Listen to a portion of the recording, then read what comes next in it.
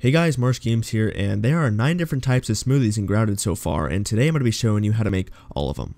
To make the green machine, you will need 1 plant fiber, 1 sprig, and 1 clover leaf. This drink will give you hyper stamina, it heals, and replenishes your thirst. To make boost juice, you will need 1 aphid, 1 acorn bit, and 1 mushroom. This drink replenishes hunger, it heals, and increases your maximum stamina. To make liquid rage, you will need 1 ant mandible, 1 spider fang, and 1 larva spike.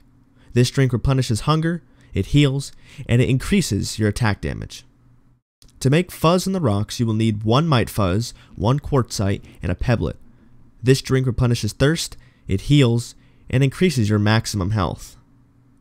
To make gastro goo, you will need 1 aphid honeydew, a gas sac, and a fungal growth. This drink defends you from toxins, it heals, and it's drinkable.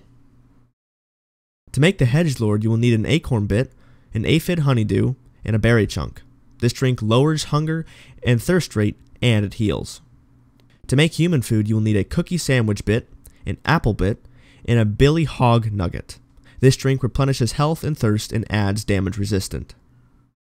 To make liquid gills, you will need a plant fiber, a clover leaf, and 1 water flea meat. This drink allows you to breathe underwater for a short period of time, and it restores hunger. To make workers' comp, you will need an ant head, an ant mandible, and an ant part. This drink will increase your hauling strength by 2.